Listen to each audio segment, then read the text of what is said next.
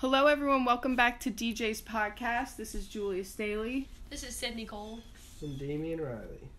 This week, for our podcast, we will be talking about capital punishment. And while we talk about this, we will be going through the movie, which is Extremely Wicked, Shockingly Evil, and Vile, which is on Netflix about Ted Bundy. The Reading by Albert Camus, which is Reflections on the Guillotine. And what the theories of capital punishment are, which is retributivism and consequentialism. Capital punishment is defined as the legally authorized killing of someone as punishment for a crime. If you're thinking about retributivism, retribution is the punishment that is imposed because it is deserved, which is basically meaning that it's an eye for an eye. If you are for retributive justice, then you are for the death penalty mentally. If you're for it, you have two things that you think about. If someone kills someone, then they deserve to be killed. And another is, the victim feels justified for the killer if they lose their life. And if you're against it, you also think two different things. Life in prison is acceptable enough for killing someone because in some cases, the court can make a mistake and innocent people can be condemned, which is ethically wrong. And also you would think that some people can be rehabilitated instead of just being killed. If you have the view of consequentialism, then there are four things that go with it. The first one is deterrence, which is the threat of being executed in the future will be sufficient to cause people to refrain from committing a crime. Rehabilitation, which is the punishment that changed the felon in order to make him a better citizen afterwards. Another is incapacitation, which is sending the offender to prison to protect society and prevent them from committing another crime. And the last one is either restoration or reparation, which is when the offender is making up for what they have done wrong. If you are for consequentialism, then you believe that it is or is not necessary for the death penalty to achieve its goals.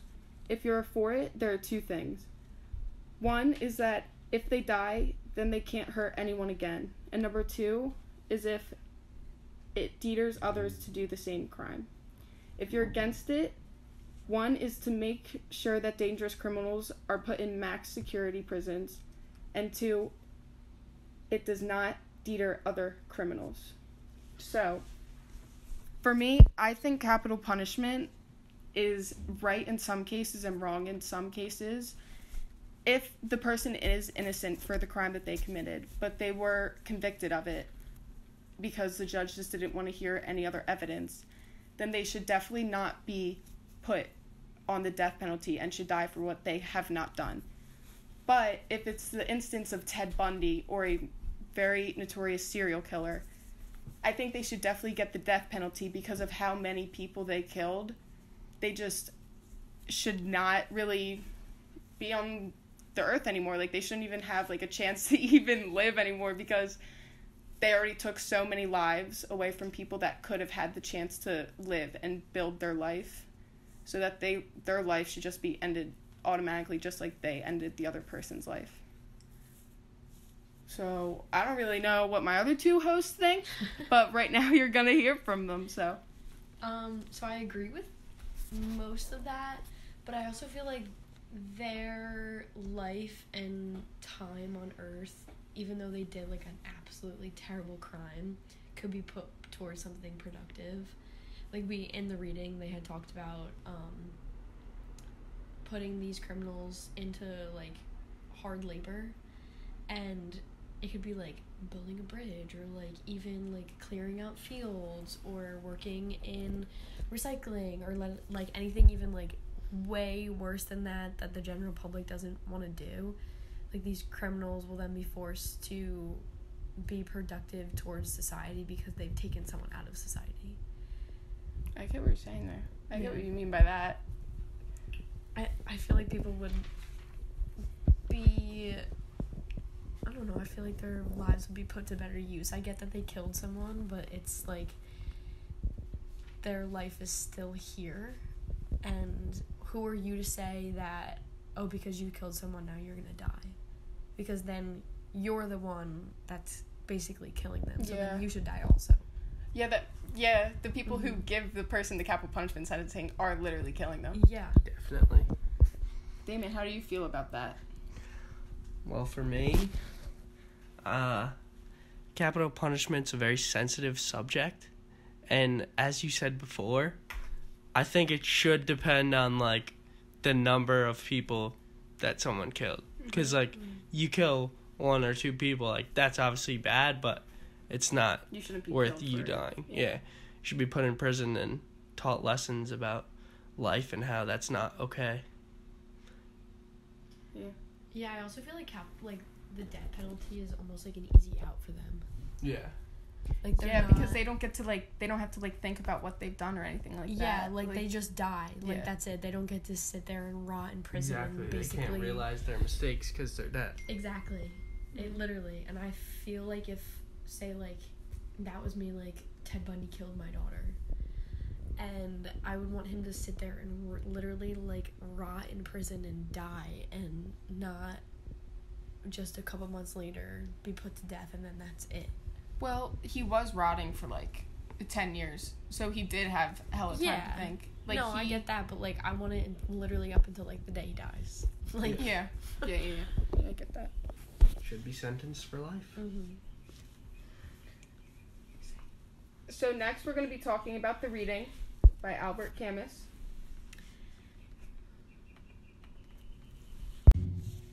The reading that we had to read was called Reflection of the Guillotine by Albert Camus. And during the reading, they covered that there is no proof that the death penalty ever made a single murderer recoil.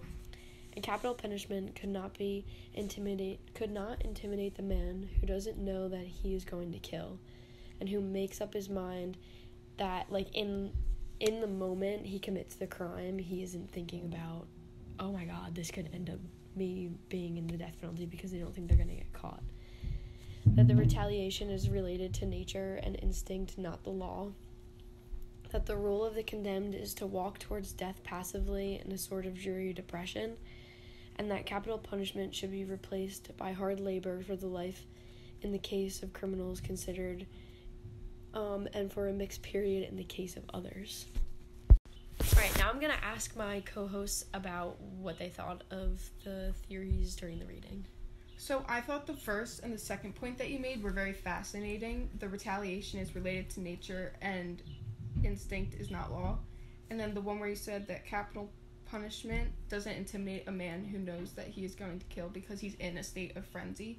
I think those two actually kind of go together, because when you're in a state of frenzy, you really are just going with what you know and what you've just have been known and what you've learned throughout your experiences in life, and you aren't thinking about the laws that we have in the world. Everyone knows laws, everyone knows that capital punishment is an actual thing, and everyone knows that they could die for killing someone. But since we're in a state of frenzy, it makes sense as to why it's related to nature and not law, because they're only thinking about themselves and what they want to do and their nature, not the law of the world that they're going in. Yeah, definitely right in that moment.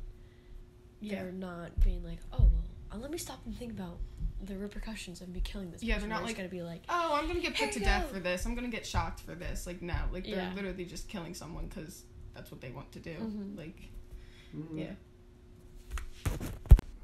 Alright, so I wanted to circle back to the first point you made about how there's no proof that the death penalty ever made a single murderer recoil. I think that's true in many cases, and that's probably one of the reasons why only 27 out of our 50 states are currently authorized to sentence the death penalty.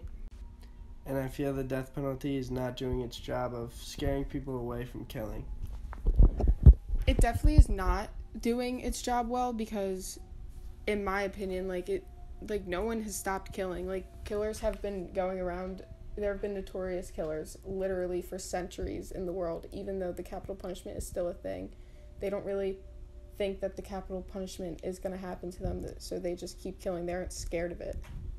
No, and like what Damien said, it's not doing its job. One of its many jobs, because it's not its main job, but it's just not working.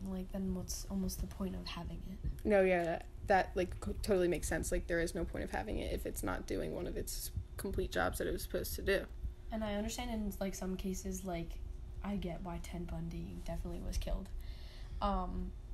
but he could have been put to more work or different reasons why. Okay, so now I'll talk about Ted Bundy. And so his full name was Theodore Robert Bundy. He was an American serial killer who kidnapped, raped, and murdered numerous women and girls. This all happened during the 1970s. He killed several young women in Washington, Oregon, Colorado, Utah, Florida between 1974 and 1978. He confessed to killing 28 women, but some have believed that he committed hundreds more.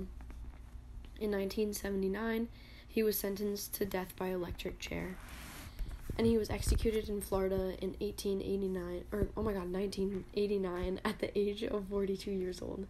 While his trial was going on, the popular media tried to turn him into a romantic figure, which I think is ridiculous, because these girls were then coming to the trial and thinking that he was this really handsome guy that deserved to be spared and deserved to not get the death penalty, and they were coming to the courtrooms in support of him, even though they could have been one of the many girls that was killed. So yeah, I actually everyone knew who Ted Bundy was before we even did this thing. Everyone knows who Ted Bundy is because he is such a notorious serial killer and he killed so many people. When this movie first came out, what we're about to be talking about, my dad actually came up to me and was like, "Why are you watching that?" And I was like, "Dad, it's about Ted Bundy, it's I don't know, a story, I'm interested in it." He was like, "No, he was an awful person, I can't believe you're watching that stuff."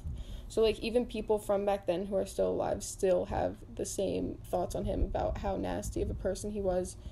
And so I actually knew about who he was before and how many women he killed and how nasty he was. But that's why I think we chose this, because we all did have our own knowledge on him before we even had to do this podcast. And there was a movie made about Ted Bundy called Extremely Wicked, Shockingly Evil, and Vile.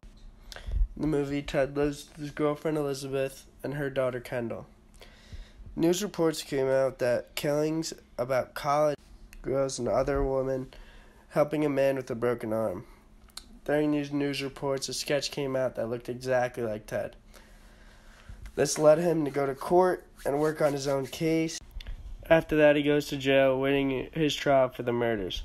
While in the courtroom, he escapes by jumping out the window because the officer was not paying attention to him. 6 days later, he was caught and sent back to prison, and in those 6 days he was free. He committed many more murders. After that happened, he then escapes again by cutting a hole in the ceiling. He was captured again and is told that he is being accused for murder and rape of 47 women and a 12-year-old girl. He thinks that he can be a better lawyer for himself, so he fires his lawyer in the courtroom and represents himself during the trial. His stance and claim during the trial is that they have the wrong guy and he's not guilty. Ted's former friend came back, Carol and Bone, and then forms a relationship which ends up them having a kid. During his sentencing trial, he's found guilty and sentenced to the death penalty by electric chair. This leads to Liz coming to visit him before he's executed, and she asks him if he did any of it and how he cut the girl's head off. The movie ends with this conversation and him writing hacksaw on the window, telling Liz how he killed the girl. Alright, Damien, I thought that was a really good summary of the movie. I personally liked the movie until I kind of figured out that it was from the perspective of his girlfriend's view. I didn't like how she kind of romanticized him throughout the whole movie, that you didn't really get to see the whole end of the detectives trying to figure out that he was really a killer, that you didn't really see that part of him until the very, very end of the movie, when the girlfriend figured out that he was a real killer, because throughout the movie you're like, wait, well, this guy kind of seems innocent. I didn't really like that. I thought they would go more in depth into that.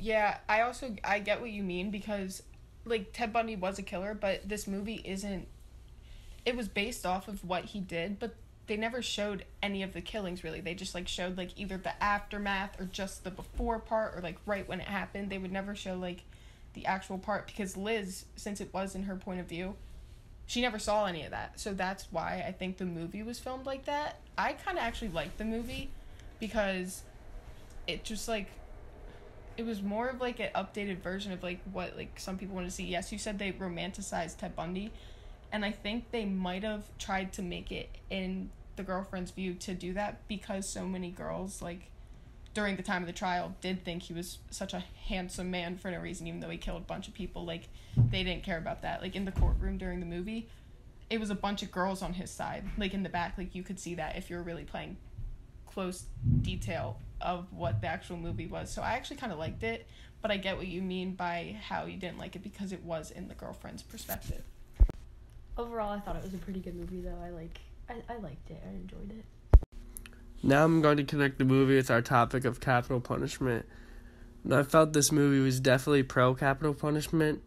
One of the reasons was the judge stated in his sentencing, "You shall be put to death by a current of electricity that shall pass through your body until you are dead." This is a death sentence given to a human, which clearly shows capital punishment.